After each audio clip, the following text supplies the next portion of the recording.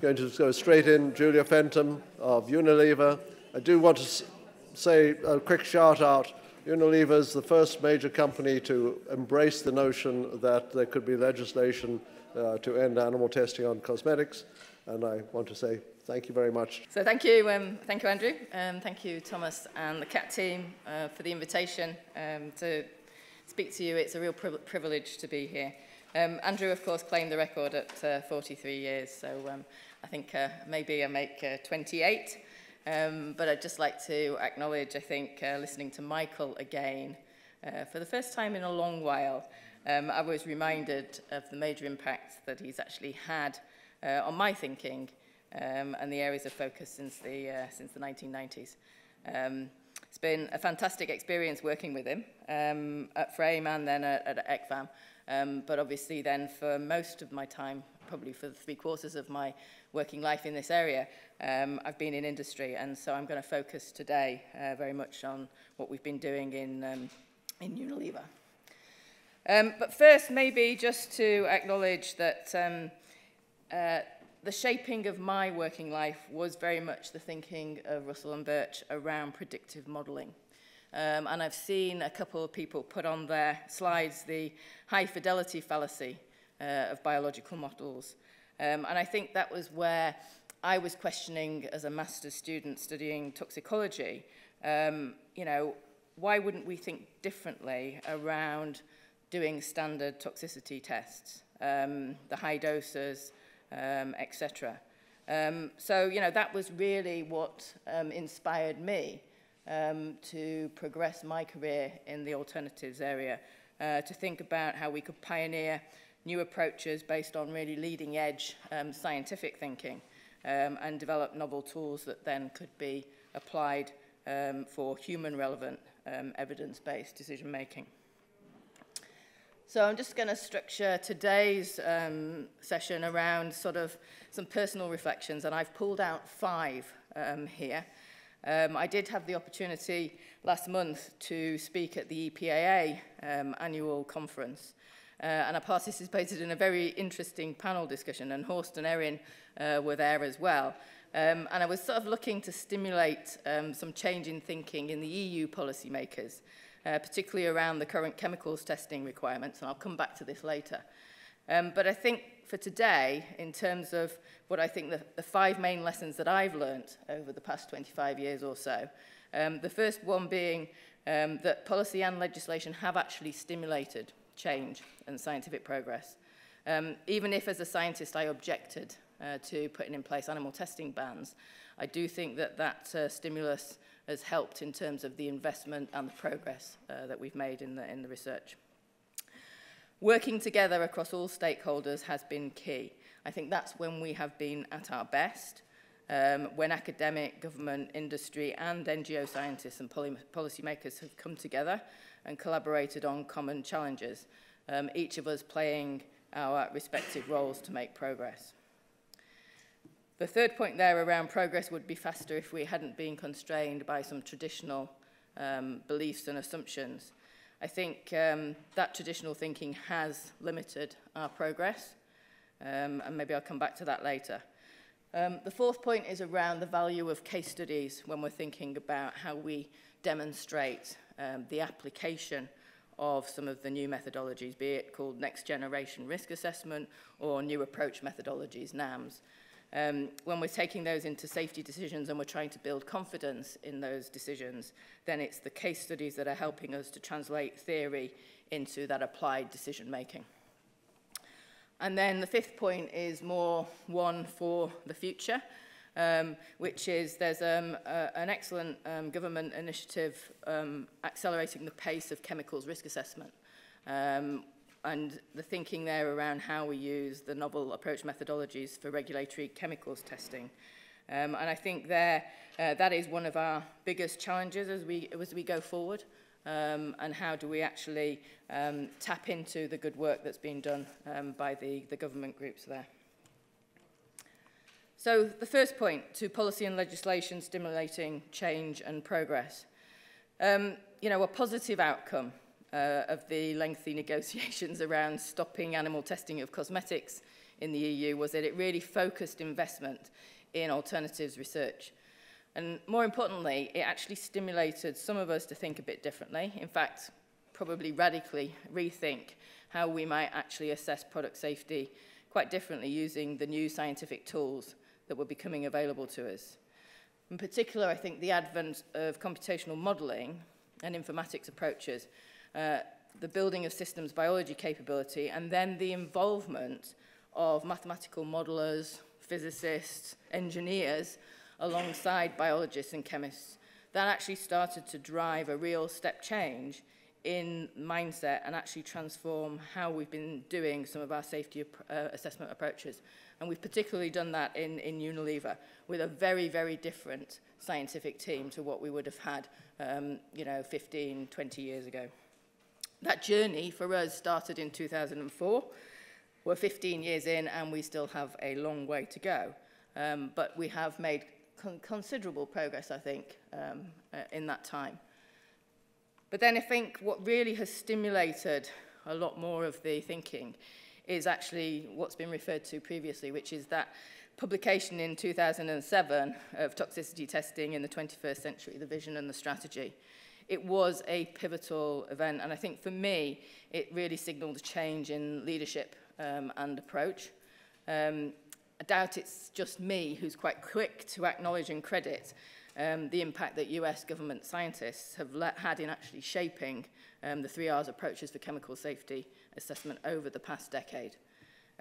Reports and frameworks like this are a good starting point, but actually the impact comes from the follow-up investment that's been shown in actually developing and delivering upon the roadmaps that have provided the new tools and approaches. And I think the EPA teams have certainly done that, and the NICETM's work as well is widely acknowledged by the global scientific 3Rs community. So it's nice to be in the US and be able to be talking the real new exciting stuff, which really does harness some of the exciting new science and technology.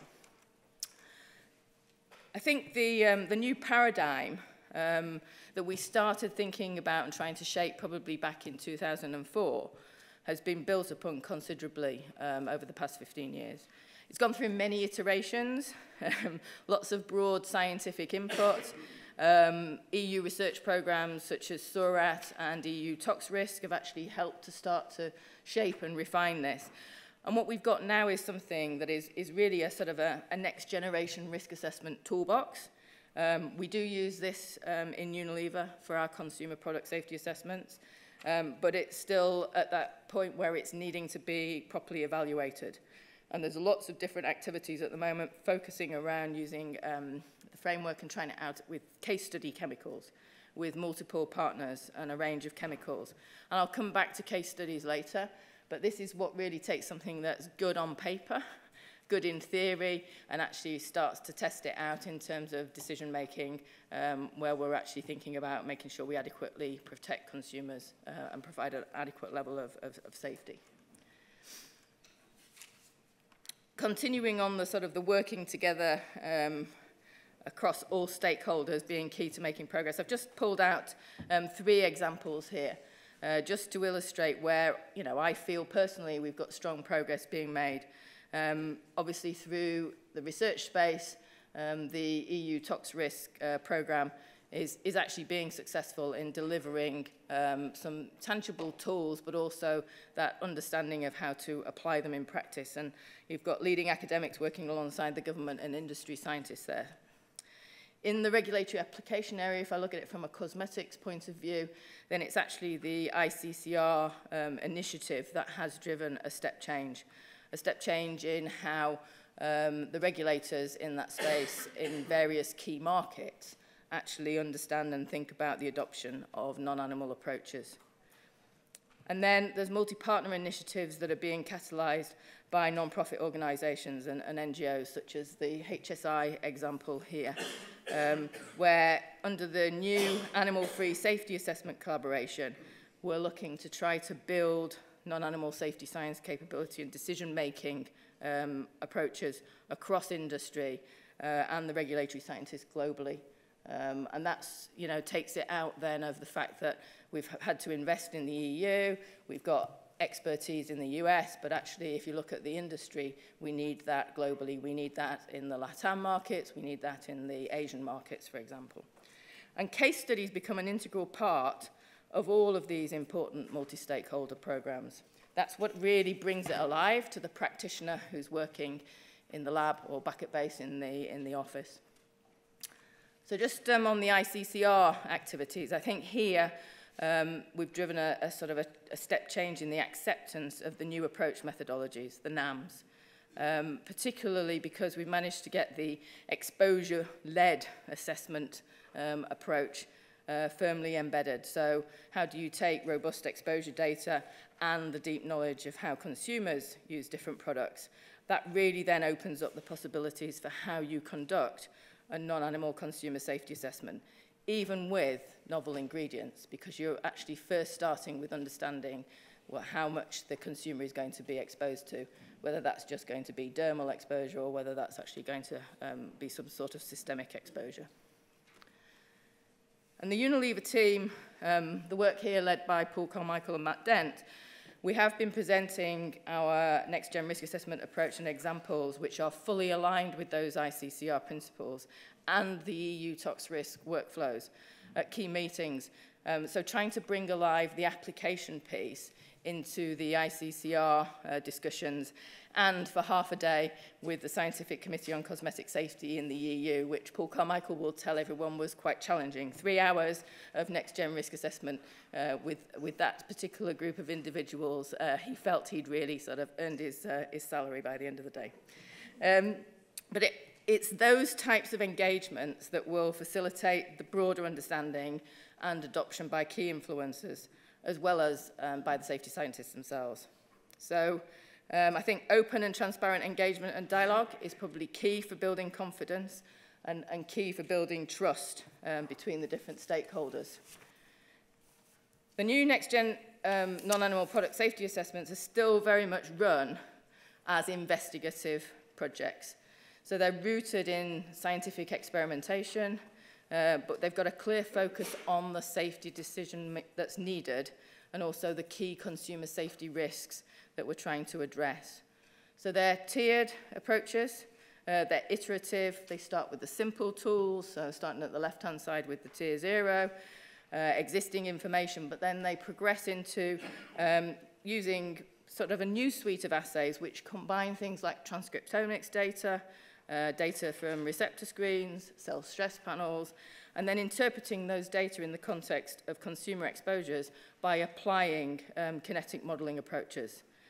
There's also then more complex tier 2 models that are deployed if needed. But ultimately, you're talking about much more of an investigative research activity to try to get to an adequate sort of safety assessment for these materials using these approaches at the moment. And then, of course, how do we address the uncertainty in the decision-making? Well, that, fortunately, is decreased if we get clearer mechanistic understanding from these models and tools as we go through. So that's the type of approach that is being applied. And then finally, just when I'm talking about working together, I just want to recognize the progress that's been made in China over the past 8 years or so, with the input of many people in this room in terms of how we've brought together the scientific and regulatory thought leaders. So Unilever's investment here has been quite considerable, but it did all start with the TT21C strategy and vision because it was Mel Anderson and some of the leaders on that report who were prepared to come out to China in 2011 and actually have some discussions with the scientists and the regulators, just using Unilever's Shanghai facility as an appropriate sort of base for doing that. And that really has stimulated a lot of scientific work in China. I mean, there's much, much more to be done, but at least we know that they are interested and progressing to build the capability, and we are having success in influencing the regulatory change, and I credit Erin quite a lot for the work that's now going on in that space. Third one, it's a short one, but it's potentially very critical for us for future progress and outcomes.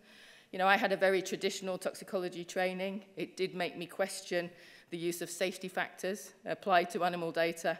But if you think about it, the training now of the people who join the companies, they're coming through very different scientific backgrounds. Yes, they have toxicology and life sciences backgrounds, but it's very different training, and they do actually tend to be strong advocates against animal testing. They have very different beliefs and assumptions, and less constrained, I think, by wanting to belong to the animal toxicology traditional community. So it's their fresh ideas and creativity where they're applying new science, new technology. That's what convinces me that we will be successful as we go forward. We shouldn't be feeling constrained, and I think there will be much faster progress made over the next 10 or 20 years than maybe we've made in the last 10 or 20. Just turning quickly to the fourth learning, and I'll come back to the importance of case studies and showing how we make safety decisions with these new approach methodologies. So sometimes we're needing to use hypothetical examples. So the left-hand side there where we've used coumarin as an example, that's one where we've essentially been using this as an internal training exercise in terms of what would happen if we put various concentrations of coumarin into different types of products and how would we work through the safety assessment. But then we decided that the teams had done quite a good job, so we'd start to talk about it a bit, and then we've subsequently then started to discuss what we've done as a case study with the SCCS and within the ICCR community, so that you can start to see how you would apply the new tools and approaches for decision making. Then for novel ingredients, essentially every time we start that, it's starting with the project teams, starting it as very much as a research project, collaborating with internal teams, strategic suppliers, and other partners. And then if we turn to the right-hand side, we have products in market which do include novel ingredients now, where that safety risk assessment has been based solely on non-animal approaches. Quite often bespoke assays have been developed as part and parcel of the overall research program. This one shows an example where we've got a novel biosurfactant in a hand dishwash product in Chile. And obviously here, a key driver for innovation is to start to replace petrochemical-derived ingredients with those from renewable bio-based sources. And what we really don't want to be having to do is to repeat all of the animal studies that have underpinned the petrochemical version when we're moving to a bio-based route of production. This is the framework that we used in the coumarin case study. And the reason for showing it is just really to say that we now intend to evaluate this framework with more chemicals. And we want to try to do that in a very open and fully transparent way. So welcoming input, critique, and challenge from external experts as we design and develop the study protocols that we use. We'll need to rethink, I think, in the future how we start to validate the new approach methodologies. Integrated weight of evidence, safety decision-making is quite difficult to compare with what we've done in the validation in the past, where we've used single assays potentially to replace animal studies. So as we start to rethink how we're going to assess, evaluate, validate the new approaches, then starting here with things like this and learning as we go and trying to do that in a very open and transparent and public way is how we've decided to proceed.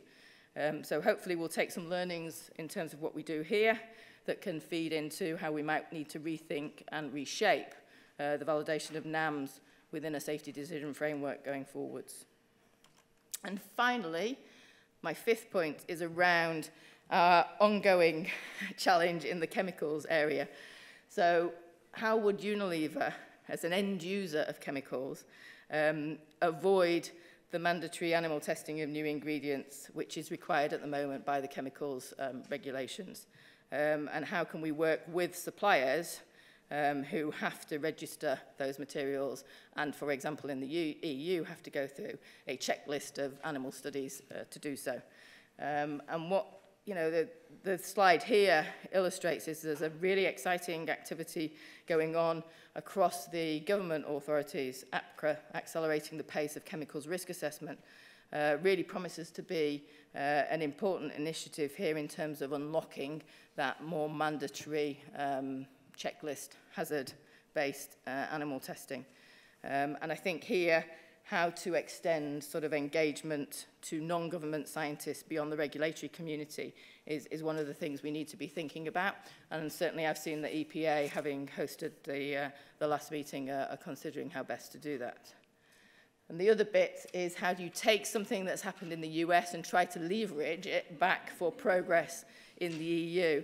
So as an EU citizen, for us, it's great to see commitments being put in place in the US that we can then essentially go have conversations back with the EU politicians and say, okay, what is going to be the EU's response in terms of how we then look at eliminating animal testing in the chemical safety space. So when I was in Brussels a few weeks ago, my call to action really was to say, how do we quickly translate the learnings that have taken a long time to develop in the cosmetics area and translate those into other sectors, and particularly into the chemical sector, where, you know, historically we had struggled to make progress quickly in the cosmetic space, but then the combination of EU policy changes, the regulators engaging through ICCR, and then the global NGOs coordinating some of those activities and bringing all stakeholders together, that really was the unlock when it came then to actually making good progress and implementing the methods effectively in the cosmetic space. How can we think that through when it comes to the chemicals assessment and chemicals registration area? And what I was saying really was, you know, we need stronger commitments by the EU policymakers and the regulators that will actually sort of provide the stimulus for us to be able to galvanize everybody again around that chemicals area. So just to finally recap, those were my top five personal lessons learned. I think I will always focus on the working together piece. That's the thing I think that historically has meant that we have made good progress, that we continue to actively and openly work together across all interested groups, regulatory, academic, industry and non-profit, to pioneer change and to build confidence in 3R's approaches. That's my biggest desire, but also that we do so to improve our science-based decision-making so that we better protect people and our planet. And my inspiration has come from two real pioneers. They were pioneers, they were thought leaders, and I'm sure, you know, in many different ways they've inspired each of us in the room. We need to sometimes take things a little bit at face value. There's some great stuff in the principles of humane experimental technique, but it does go on a bit. I do agree, Michael, yeah? But hopefully the thing there is that we're passing on what we've learned. We're passing on the passion, the commitment, the enthusiasm to the next generation of scientists, who I fully expect will make faster progress in implementing 3R's approaches than maybe we've managed in the past 60 years. And I was then asked, lastly, to remind people to put a date in their diary. I worked with Bert and the team when we did the 1996 World Congress in Utrecht. We are back in the Netherlands, in Maastricht, next year. I'm sure it will be a good conference, and hopefully everybody who's here in this room will make the trip to the Netherlands and join us. Thank you.